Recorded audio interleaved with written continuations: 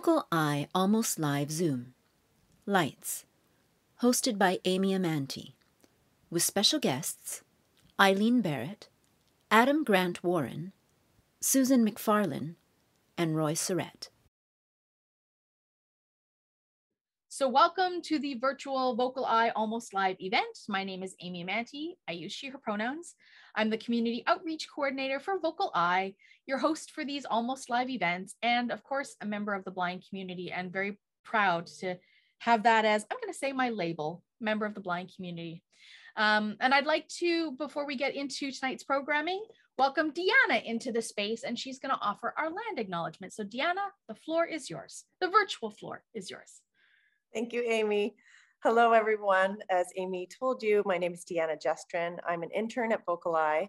My family comes from the Statliam Nation near Lillooet, BC on my mother's side, and English-Welsh descent on my father's side. VocalEye is presenting to you today from the ancestral traditional shared territories of the Musqueam, the Tsleil-Waututh, and the Squamish First Nations. It's important to acknowledge these nations, to recognize their long-standing history and protection and connection to the lands that we now occupy. Connection to the land is vital to Indigenous people for so many reasons. The land sustains life, and it's a great teacher for people. It teaches about respect and balance and giving back, reciprocity. Indigenous histories and stories are infused into the land, and they connect people to their territory. So the land also provides for us everything that is needed for survival: food, shelter, tools, jewelry, and even clothing. It's interesting for me to think about the fact that at one point, our ancestors were all connected to and reliant on the land for survival in the ways that we just discussed, you know, for ceremony, for shelter, for protection. We all relied on our oral land histories for navigation and to explain where we came from and to relate to new or different places. The territories we occupied provided our sustenance and protection, our medicines, and our shelters back then as well. And many of the land ties were broken, actually, as settlers left their countries and came to settle in North America. Those histories and those traditions, those practices that were really central to people's lives were broken. And that's an interesting thing to think about. I believe that thinking about our historic connections to the land can help people to better understand the importance of land connection and protection to Indigenous communities today, who these people continuously and relentlessly fight for the protection of waterways and natural resources, and understanding this connection and that we all come from this type of connection to land might help us become more invested and involved and interested in this protection that is happening all around us now, as Indigenous people are fighting to keep this earth safe and protected over time. So with that in mind, I always like to get us thinking about things and really trying to relate in our own ways to Indigenous culture and community and the reasons for a lot of the ways that Indigenous people are communicating so loudly right now. Like, this land needs protection. The earth is crying. You'll hear that type of phrase used often: the earth needs our help, right? With that, I'd like to say thank you for being here with us tonight at VocalEye. To each of you, I lift my hands up, bent 90 degrees at the angle, at a 90-degree angle with my elbows pointed downward, my palms facing forward at my eye level. And I'd like to say to you, all my relations, thank you for being here. Thank you for giving me this time. Thank you, Deanna. What else can I say other than I continue to learn and really value what you offer in this space. So thank you for that. All right, friends, that was a beautiful way to start off our Wednesday evening. Tonight is Wednesday, February the 16th, 2022, and we're proud to offer you our Almost Live event number 72 tonight. Tonight we're featuring Lights, which is a lovely, touching, but often humorous, we'll say, look, but there's some ebbs and flows of the challenges of early Alzheimer's. And this is starring Adam Grant Warren, who actually will be joining us at the end for the Q&A. We've got a couple of folks joining us at the end for the Q&A, but we're going to be jumping into Lights any moment. But before we do, I want to bring Eileen Barrett into the space. Eileen described this piece for us as a VocalEye describer extraordinaire. So Eileen, welcome to the space. Hi, Amy, and hi, everybody. It's so nice to be here. And thank you so much, Deanna. That was just beautiful. And I thank you so much for that. Deanna offers us the most beautiful land acknowledgements every week. And it's so great for me as a settler to like take in that information, to let it marinate, and to work on being a better ally. So I very much appreciate it. It means a lot to me that happens in this space. Eileen, let's talk a bit about, we don't have a huge amount of time, but we're going to be looking at Lights tonight, which is a filmed version of a stage production that took place at the Fire Hall Arts Center. I understand that you saw this in person, though. This was something that was in person. I did. I had the fortune to see it on opening night, and it was very emotional because everybody, you could see people just looking at each other and going, we're here together in this space. And at the Fire Hall, it is quite an intimate little space. It's looked on very fondly by the theater community. I think everybody has, a real stake in keeping that space running. And it was lovely to actually get to see a new Canadian play with, a wonderfully thoughtful production. So yeah, and just a sort of a cute aside, when I was listening to the to set the cues for the filmed version of it, I could hear the laughter, and I thought, that's my very best and oldest friend I can hear in the audience. So she had to see it the night of the filmed performance that we're going to see tonight. So just for some context for folks, because you did see this live, when was it live? And maybe you can describe a little bit about where the Fire Hall is and what it used to be. Right. For folks who aren't local to the Vancouver area. Well, my first experience with going to the Fire Hall Arts Center, I actually did go to the Fire Hall by accident instead. And the firefighters, we said, no, go back around the corner. It's where the old Fire Hall was, because they still have, the pole is still there, very carefully preserved in a corner. But yes, it was where the old Fire Hall in Vancouver was, and is next to the police museum. So it's in a very interesting part of town. It's in the downtown east side, and is a small venue. So it's only about 100 seats. So it really does have that kind of intimate feel to it.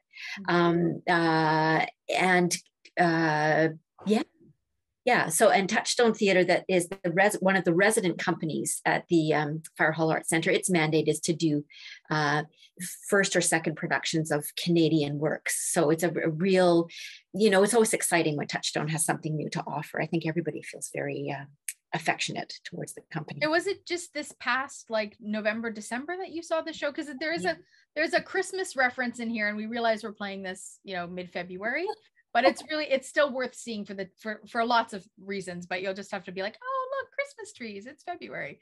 So when did you see this, and what were the protocols in place? The protocols in place were we were allowed to be sitting next to each other, cheek by jowl, and we still had to be fully masked. Everybody was fully masked except for the performers. Mm-hmm. So and likewise also too with the Dolly Parton's Christmas Carol that was live performed right after that in the same time frame.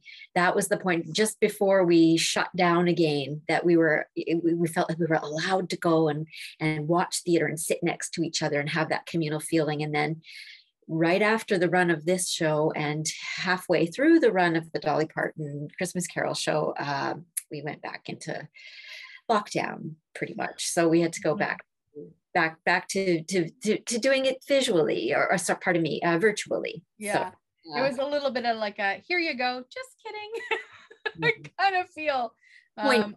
So this show feels quite poignant to me, is that it felt like we were heading somewhere, and then, okay. And so we just have to drop back a little bit, and hopefully we'll be, heading back that way now. Mm-hmm.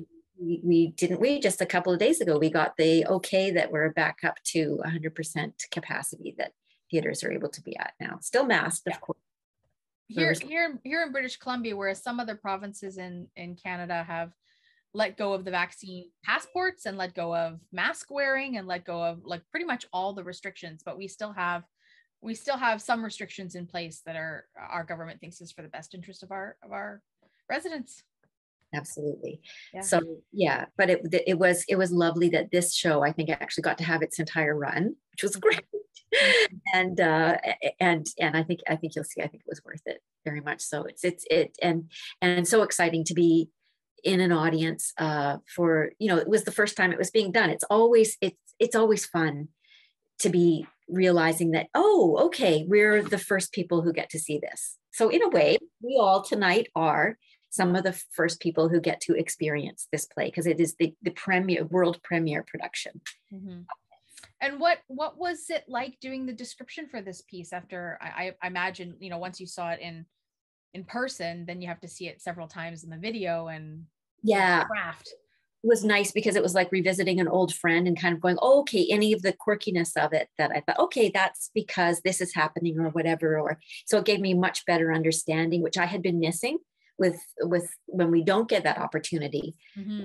Going back to do, the Dolly Parton show live, it was great to be back in there and seeing and feeling it in all those dimensions. Really gave it, I think it makes the ability to do the audio description cues much more, you're grounded in much more knowledge of everything that's going on. Yeah, and I guess for some context for folks that aren't familiar with what VocalEye does in Vancouver, outside of pandemic times, is live description. So what you're talking about with the Dolly Parton Smoky Mountain musical, Smoky Mountain Christmas Carol, you actually were in that theater watching the show a few times live, yes, crafting your notes and then describing it live while we were all sitting in the theater. Whereas this one, you yes, got to, with lights, you got to enjoy it as a patron.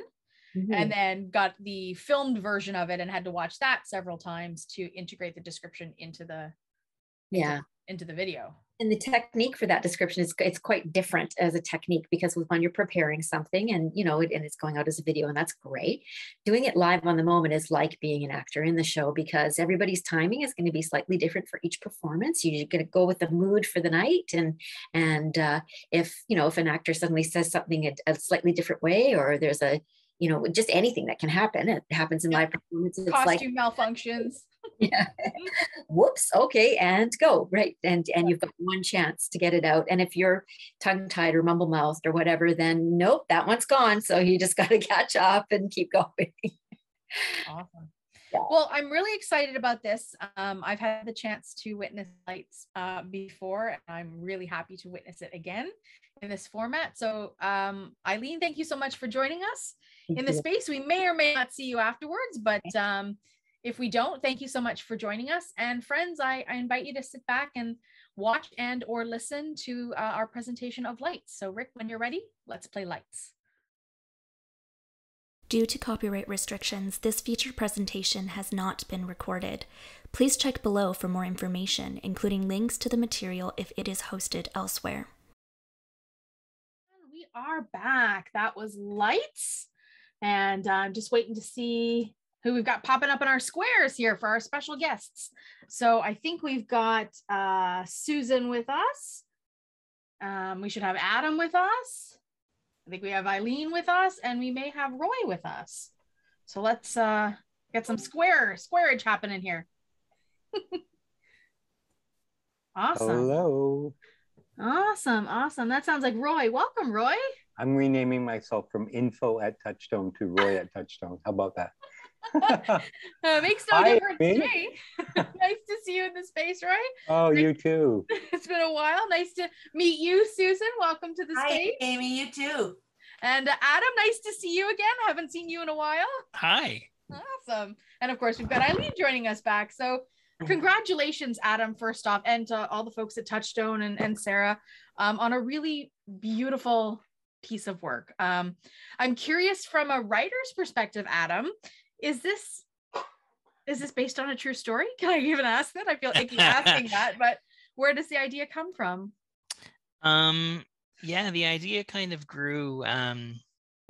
The part of it that's true, to be honest, is the fact that I'm from Newfoundland and my parents are still in Newfoundland and they're getting older. And as they get older, I guess I'm feeling the size of the country and feeling the distance from them in some interesting ways. And I really kind of wanted that I wanted to bring that to light. And especially, I mean, the development of the play started before COVID. Right. And so, you know, COVID just kind of added a kind of an extra layer of tension and an extra layer of desire for Evan to see his parents, much like I was feeling at the time as well. My mother doesn't have dementia, but it is in my family. So I look to those things in terms of my potential futures as well. And I wonder, you know, how I will go about it and what'll happen for me in sort of my life and her and our lives together. Yeah, it resonates with me big time, and it may resonate heavily with some other folks in our audience, because Alzheimer's is in my family, both like dementia and Alzheimer's is in my family quite to the extreme, and so I too look at this and I wonder, what will my life look like when I'm an older person, and how do I take care of those elders in my family now, because we are also separated by a province. So thank you for this work, because I think it's something that resonates with everybody, even if you're not sort of experiencing dementia. For you, Susinn, do you have any experience with this, with dementia or Alzheimer's? Yeah. My mom has Alzheimer's still, and she's had it for a long time. I'm under the understanding that most Alzheimer's patients are, 8 to 10 years, and my mom she's coming into like 18 years. She got it early and she's still alive. She's blind and can't walk and can't speak, but it's been a real journey, just a real journey. It's sad. It's sad. So yeah, I do. And lucky for me, the character that Adam had written really resonated with my experience of Alzheimer's. And I know that lots of people's experience is different, but I was lucky in that I really could climb into this character more easily than had my experience been different. Mm-hmm. We have a hand already from Tilo. So Tilo, why don't you go ahead and ask your question or share your comment? Just give Tilo a moment to unmute.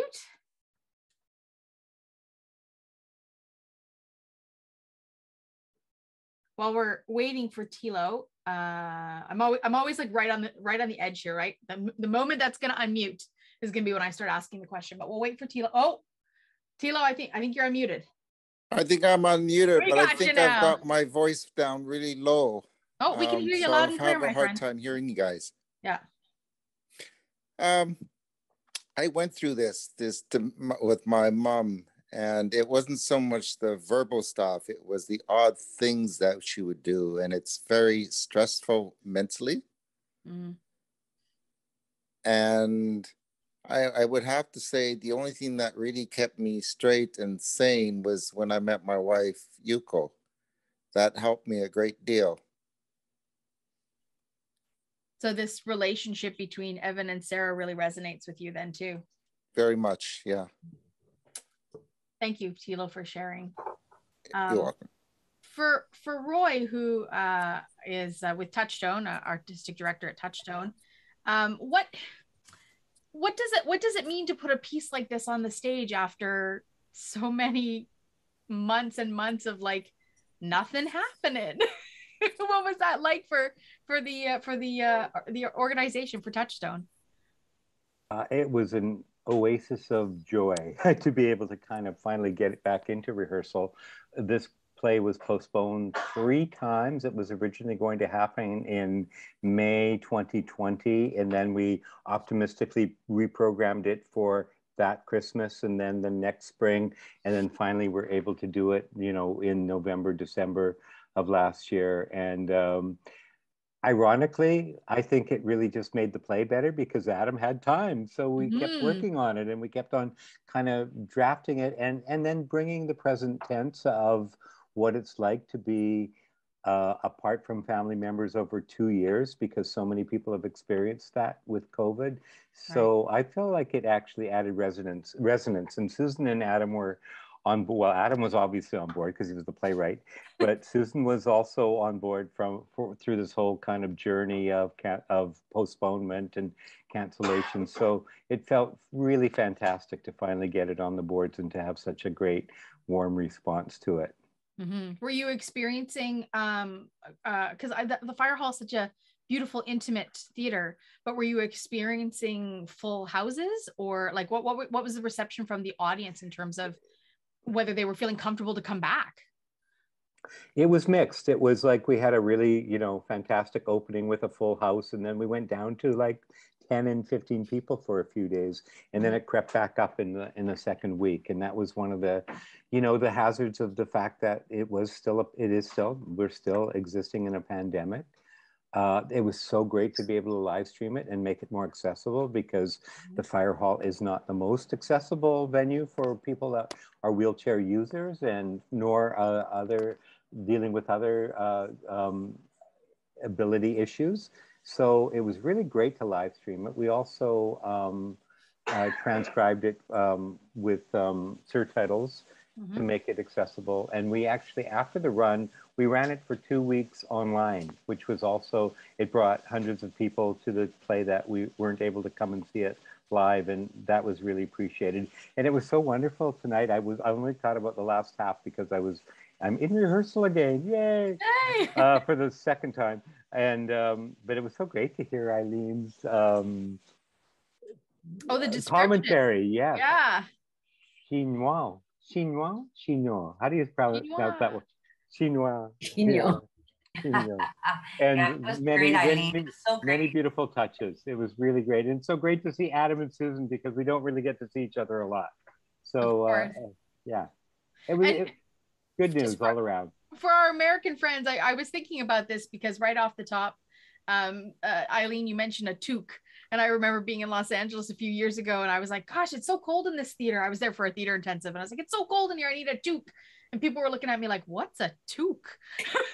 So for our American friends, a toque is a beanie. So I learned this when I was in the States. A toque is a beanie is a toque. So if you were confused by that moment, even some of the differences between, we say bum, and because it's like, when Evan comes down the stairs on his bum, that was a very conscious decision. This is a Canadian play, I'm going to say bum. Yeah. There you go. What do the Americans say, Eileen? What do the Americans say? You have to ask the Americans who are watching, because we have lots, but I think it's butt, isn't it? Oh, butt, okay, right. Yeah. Great. Yeah. I said butt in the script. In case that matters. Oh, is that right? Well, then there's the Newfoundlander idiom as well, right? Yeah. Arse. Down on your arse. We've got a hand from Louise, so I'm going to let Louise unmute herself, and then I got a whole bunch of other questions, of course. Well, it is actually, first of all, I want to say, just tonight hit home, and so much. I mean, I've got older, you got older parents who are still alive, but I actually saw it with my dad's brother, and the last couple, he would tell, and funny, he lived on Vancouver Island, so, and I'm on the mainland, so in British Columbia. But what I'm saying is it was tough because he would tell the same story over and this. You'd be on the phone with him for 45 minutes. You might hear a story 3 times, the same story. Mm-hmm. And, he'd ask you what you're doing, or whatever. It was tough. I got to see him on his last, I went over to the island to take Kiara over only, I guess just over 2 months before he died. And, it was a good day, and I made him smile by having my dog with me. I think that was a healer that day, my dog. And he every time he talked to me, he could remember it and talk about her. And it was like very unique. But I've seen it in different people in different situations. But the last conversation I had with him, he yelled at me and told me off. And a day and a half later, he was dead. As something I have to live with. And it was nothing I did wrong. It was just him. He was mad. He was angry. He thought everybody was picking on him. Yeah. And so that that's why this hit home. It hit my heart tonight. And remembering my uncle, though I wasn't close to him in many ways, not all my life, but he, it's still something that hits home because you never know. I'm getting up there in age. What are my kids going to face? What am I going to leave for my kids to face? But I just want to say thank you. I don't know. It just, you did and you can never not do that again. You've got to show that again somewhere. It's got to be, because I think people need to understand about it. Yeah. Well, it is the premiere of this play, and it is one of my questions, but maybe we'll dot that for after a couple of other hands here of what is next for Lights, right? And I'm sure that is on Adam's brain. But let's take another hand. We'll go to Megan, and then to Lori. So go ahead, Megan. That was very, very touching, and it kind of reminded me of a friend. Her name was Debbie, I think it was Debbie Hutchinson. She had that disease also, and it was pretty hard, especially for me especially when those days she got angry, and she she would get angry, and she would it's a lot to do. I think Alzheimer's and dementia, I think it was, and other stuff, but it really kind of got me thinking. But also got me thinking of Graham, because she had dementia. Maybe I don't know. I don't think it was Alzheimer's. I think it was dementia, but still, it's similar. It's similar to dementia, right? Mm-hmm. And they kind of remind me of her, and kind of. It's quite shocking. But I think packaged in a really beautiful way, right? Because you get to capture the moments, because even in my family, I know when I have conversations with folks who are living with dementia, that there are sometimes these moments where you get to share, and they're so beautiful, and then there are other moments that are confusing, for those of us who don't understand what's going on in the mind of somebody with Alzheimer's. So I think Adam did such a great job in writing these moments that sort of ebb and flow. And of course, Susinn, the way you characterized these moments where Nancy was, from sharp tongue to gentle mother, kind of, back and forth, was really captivating to listen to. Mm-hmm. Thank you, Megan, for sharing that. It was very, very vulnerable. You're welcome. Yeah. We've got a hand from Tammy. Hi there. Hi, Tammy. It was an excellent play, and I have I agree a lot with what the others have said before me. I'm just curious though, what sort of research kind of went into this, because I think you were it seemed to be very accurate in terms of just some of the things that have happened in the play. And I actually used to do some volunteering with the Alzheimer's Society of BC in Vancouver here. And a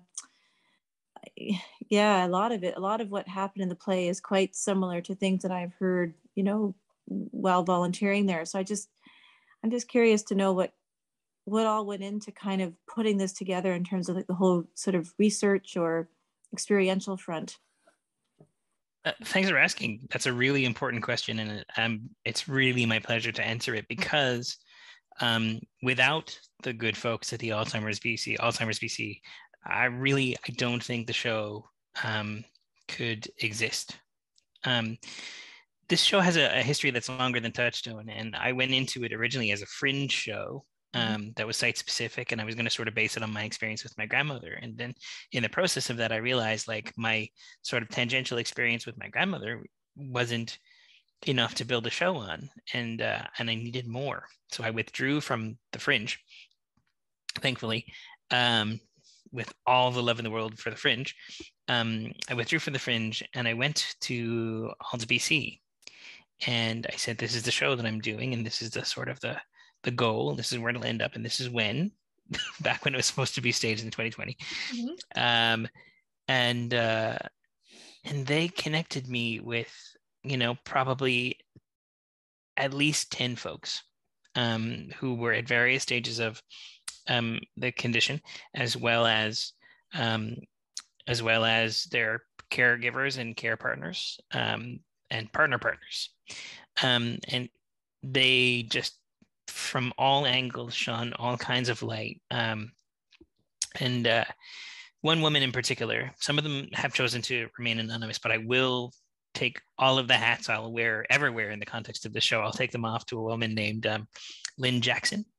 And Lynn was with me from initial development of the show in its current iteration, right up to she was in the audience and sort of actively participating in our talkbacks. And she was instrumental. They were all instrumental. But when I do need to say that one of the things, a lot of this, ebb and flow and joy and sorrow, a lot of that came from then too, because one of the things I sort of learned to ask in the context of the show or in the context of the research was, what do you feel is missing from the narrative of Alzheimer's that you see represented in terms of the media? And the one thing that almost everyone came back with, it was the notion of that joy and that humor that you get to kind of experience, and the sort of the unexpected laughter. Mm-hmm. And they said everybody wants to sort of capture the tragedy and weep over it, and it is tragic and it's a horrible condition, but they were just like, it's important to be funny because it is funny. It's important to hold on to the humor as well, and you need to make space for that. So I really kind of brought that into the room and made it my mission to just hold on to the funny. Mm-hmm. Mm-hmm. Hey Google, what time is it? Oh, sorry, Tilo is unmuted, so maybe we can. Oh, I'm sorry. No, that's okay, Tilo. I think that's super important, because you're absolutely right. One of my family members diminished quite quickly and was having to be put into a home where this is exactly what Nancy's character, well, what Susinn, you say as Nancy in the piece is, if I ever stare at a picture and I think it's a window, like, don't let that happen. And that's exactly what this place was. People were in their chairs staring off into nothingness. And this is my great aunt, and she was living at a time where, she was back with her 9 brothers and sisters on the farm in Saskatchewan, and she was just living a life of fun, right? She had no concept of her husband dying and her kids dying, and she was back in her childhood years. And so spending time with her in some of those moments was a little bit like a history lesson, and it was kind of beautiful. So I really appreciate that reminder that there are, even though it's a really difficult thing for families to go through, that there are still some gifts in there that we can appreciate from our families that go through this.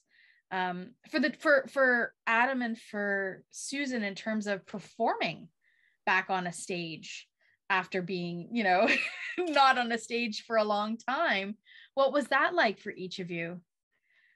Was there a hesitancy to go back, or would you just embrace it with full arms? Or Adam, how about for you? I had to adjust my diet, actually. I had to train a little bit. I hooked up with a trainer for the show because I was so inactive, sort of in COVID time, that I had to sort of get back to myself.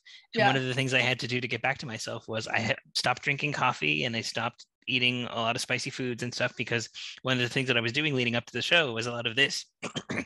That little I'm still doing it now. The old reflux, right? I just spent the last month at my in-laws eating a lot of spicy food and not getting a lot of physical activity, so I'm back where I was again. But yeah, I really had to sort of pay attention to what I was putting in my body and look at that kind of stuff too. But in terms of the hesitancy to get back, I think I was just raring to go. Yeah. And you actually got to get through the whole run before we went into lockdown here again. Yeah. We just snuck in under there. Yeah. Some were not so lucky. So that's fantastic. How about for you, Susinn? What was that like? I was terrified, actually. Yeah. I was really nervous because Nancy has a lot. She talks a lot. And so I worked really, really hard for 2 weeks before we went into rehearsal. I tried to get off book, which was really, as soon as I tried to move and figure out the character, of course, the lines went out the window. But yeah, I was nervous. 2 years is a long time to not be on stage. Mm-hmm. And, but I must say that it's definitely one of the, it was exhilarating. It was so exhilarating. I'm sorry we had such small houses and that I understand people were nervous about coming back in the theater, but we did some really good shows. We got great, critical response every night. it was a lot of fun, but I was terrified going in. Yeah, I didn't know if I was up to it either. Like lots of nights I don't sleep very well. You know, I'm in my mid 60s and I was like, oh my God, am I going to have to get up in the morning and go into work? Whatever, you know. Yeah, you have to. That's what you do. It was fine. It was great. Okay, I think we've got Lori back with us. Lori's been popping in and out, and now Lori's disappeared. So let's go to Ruth. Ruth has a hand. Okay, Ruth, and then Lori. Lori, stay put. We're coming to you. Can you hear me? Yeah, we can hear you, Ruth. Okay, so I just wanted to say beautiful play, fantastic. And a special moment for me was that moment of letting go, which I think is just so critical sometimes when we're dealing with people who have intellectual challenges of any kind. When Mother said, "Good night, Henry," and of course it's not Henry, and he's about to protest, but Sarah squeezes his arm, and he kind of thinks, okay, this one I can let go. And it's so important, I think, to be able to make those choices. It was poignant for me. Thanks so much for that. Thank you, Ruth. Very well put. Lori has a hand. So question or comment from Lori? Well, comment. I had an aunt who has been gone almost 22 years that died of Alzheimer's. And she was only 65 at the time, which is very young for Alzheimer's. And so seeing this reminds me of what she went through, because she was a school teacher before she got Alzheimer's. She taught special education for a good 15 years. And to give up her job for, because of the Alzheimer's was very hard for her. So seeing this this shows me again what she had to go through before the end of it was for her. So it brought back some good memories of her before she had the Alzheimer's. Thank you for sharing, Lori. Maria, we have a hand from Maria. Hello, Amy. How are you? I'm good, Maria. How are you tonight? Happy Wednesday to you. Happy Wednesday. I wanted to share a moment. I have my best friend, and she's had Alzheimer's for the past 8 years, and I miss her terribly. But occasionally I go visit her, and she's very clever. So for about 5 years, she covered up very well, and she's very charming and clever. So, another 5 years. So she's had this now for a good 11 years. What I was going to say was I went to see her last week, and finally, after 18 months, and I hugged her, and she said, she didn't say anything, and her eyes didn't show much emotion. But then I was going to leave, and I said, "Oh, Margie, it's so, just love you so much." And she goes, "I may not know your name, but my spirit loves you." Oh, Maria, what a gift. What a gift. Oh. And that's Margie, that's Margie. That was Margie throughout the whole thing, So yeah, they're in there, they're in there.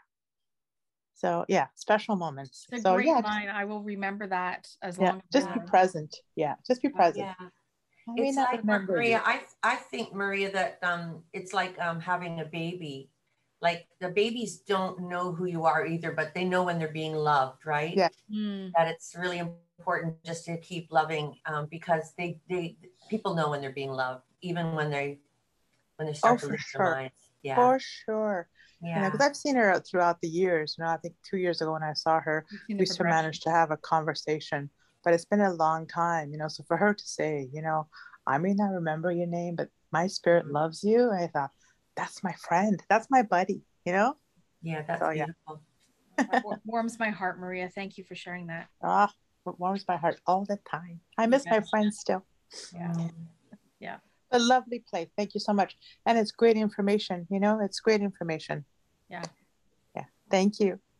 So, oh gosh, we've got another hand. Okay, we'll take a hand from Nancy next.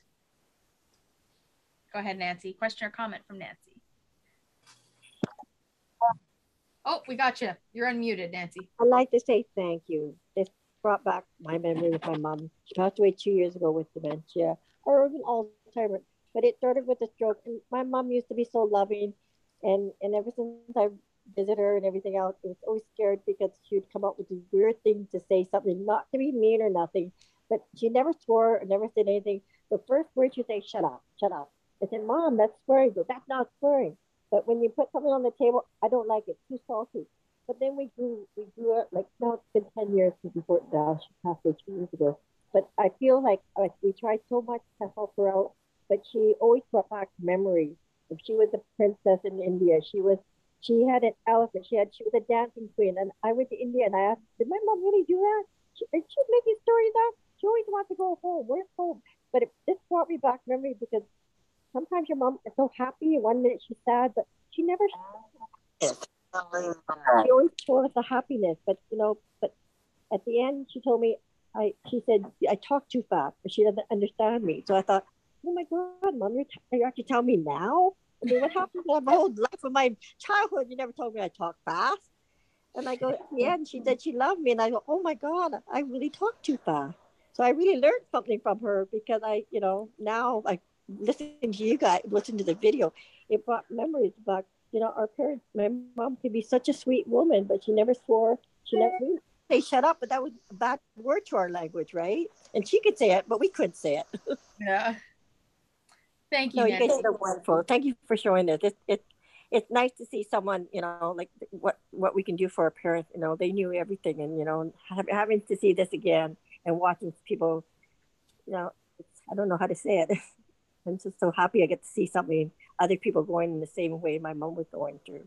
Yeah, something that resonates for sure. Yeah, thank you. Yeah. I can't wait till the next one. On Sunday. Okay.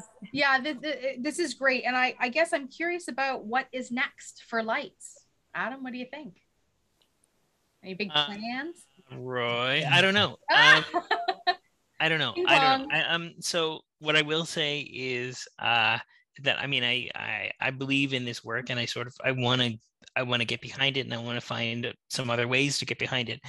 I also know that the fringe version of the show, the specific fringe version of the show, would have been much more portable.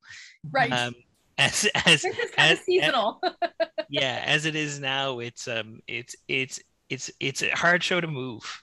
Yeah. So we need to figure out, or I need to figure out, someone needs to figure out how to move the thing. And I'm pretty sure if we could figure out how to make it go, it would go some places. But we need to kind of work on making it mobile. Mm-hmm. What do you think, Roy? Well, I would say there was a little, because of what all of the different organizations, all the different theater companies are going through around the world, let alone like locally, there's been a little less organization in terms of like people are still trying to figure out what they're going to do in the future. Mm-hmm. I totally believe this play it deserves a life, and everybody who saw it said, man, this show could play all over the place. It has it has all sorts of so much going for it. We don't have any kind of like immediate offers. We had to make the decision at the end of our little short run whether we don't have big storage lockers, so everything dispersed. Now it can be put together. It was, we have a great creative team that we're able to put it together without spending a fortune, but it is a big show. The requirements of making sure that there is an upper level and a staircase entering make it a little bit more challenging than some other pieces, but I sure hope. I think it might take a year or two because there's so much adaptation going on within all organizational structures and stuff. But I know that we've talked to colleagues in other companies that have said, now we have a really good video version of it, so we can actually share that with them, which, normally in the life of a theater run, you wind up with a really crappy little one camera archival, and we have a really good version. We have the audio described version, we have a caption version, so hopefully we'll be able to find ways to disseminate and share this beautiful work. But I'd love to get these wonderful actors back in a room and get to do it in other theaters. Yeah, I predict as soon as we lose our lines, as soon as we forget our lines, we'll get another show. Yeah, exactly. Yeah. Isn't that's the Murphy's Law of it all, right? Yeah. Oh, now we're touring. I gotta pick up those lines again. As soon as we're back to square one, That's we'll right. be invited to square two. Yeah. Adam, That's right. I'd love to throw this in the space if you're comfortable talking about it, because folks don't know you like I know you. So answer the question, please. Are you a real wheelchair user, Adam? You knew this was gonna come up. Did I? You're described as a wheelchair user, and oftentimes we have able-bodied folks in these roles. I am a legit card-carrying wheelchair user. I do have cerebral palsy. Card-carrying member. Yeah. How important was it for you to, or not, maybe I don't want to make assumptions, but for me, it feels like a lot of teaching through osmosis. Watch me do the things that I do. So the audience is like, oh, okay, this is how he gets up and down the stairs, or this is how he navigates. So was that important to you in terms of the writing to, it was, not call it out immediately, but just to have people witness what you, it's just kind of, a lot of it is functional living. Yeah. And it's written in the script as functional living. What I will say is that set, as big and immobile as it is it feels crucial, central to the show, however we represent it in the future. But it's only because that's the house where Evan grew up.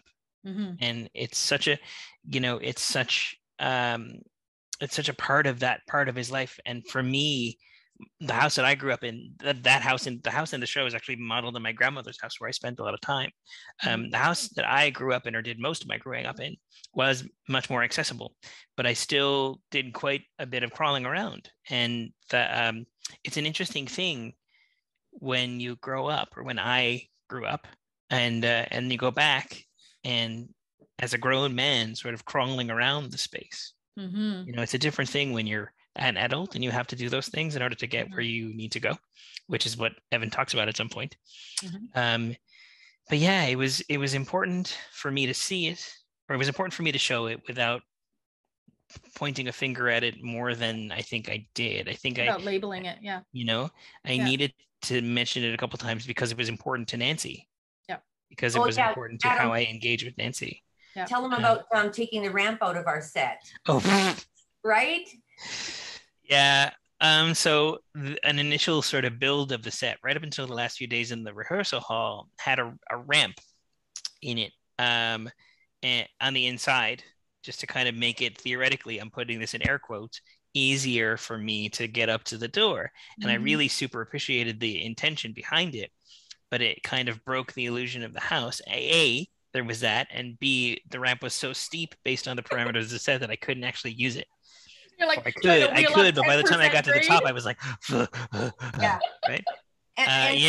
And see, it was important that the audience see that you were in a house without a ramp, and that exactly that it was hard for you to maneuver, right? Right. I appreciated that people were trying to sort of make it easier, but I was talking to the tech director, and it was the tech director who suggested, like, why don't we just take the ramp out and put steps on the inside too? And I was like, yes, please, let's do that, because that's kind of was the initial intention. So in an effort to make the set accessible, they actually kind of I won't say broke, but they bent the show a little bit, because we're so trained to make the spaces accessible that the accessibilization of the space actually got in the way of the show.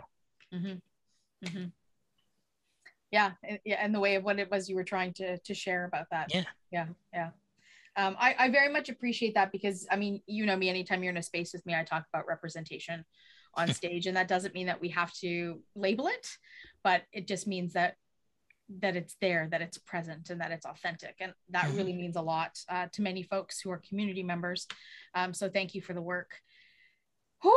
Well, friends, we've had a robust Q&A, and before I officially say goodnight and a thank you to y'all, we have a raffle prize that we give away at the end of every night. And we have many guests in this space, but since Adam, you were wearing hat of playwright and actor, I'm wondering if you would be willing to volunteer yourself, or maybe I'm just going to voluntold you, or volunteer, I suppose is better English, to participate. And so this is super simple. Donna's got the name of all of our eligible participants in a bag, and she's gonna rifle in that bag. And Adam, whenever you want her to pull that name, you can yell stop if you want, or you can come up with a clever cue word. Pull. And the winner is Nancy Slynn. Nancy Slynn, woo! Nancy S., you are the winner of a raffle prize. Yay, Nancy. Nancy will connect with you offline to make sure we get you the appropriate prize to your geographical area. So thanks so much for participating. And again, thanks everybody for joining our little panel discussion and for listening to the comments from our audience. So thank you to Roy Surette, to Adam Grant Warren, to, oh my gosh, this is so hard when you don't have a list of notes, to Susinn McFarlen and to Eileen Barrett for joining us in this space. Before we officially let our guests go, actually I can let the guests go. Thank you very much, guests, for joining us this evening, and you're welcome to enjoy the rest of your evening. Thank you so much. Thank you. Friends. So great to see you all. Yay. Thank you. Thank you. Bye, friends. Thank you. Bye. So we'll stop. Well done, Amy. You rocked this. Thanks, oh my God. Roy. Thanks, Roy. Maybe I'll be on a Touchstone stage near you sometime. No doubt. No doubt. Bye, Amy. Bye, Adam. Nice to see you. VocalEye, vocaleye.ca. Special thanks to our funders, the Canada Council for the Arts, the British Columbia Arts Council, the Province of British Columbia, and the City of Vancouver.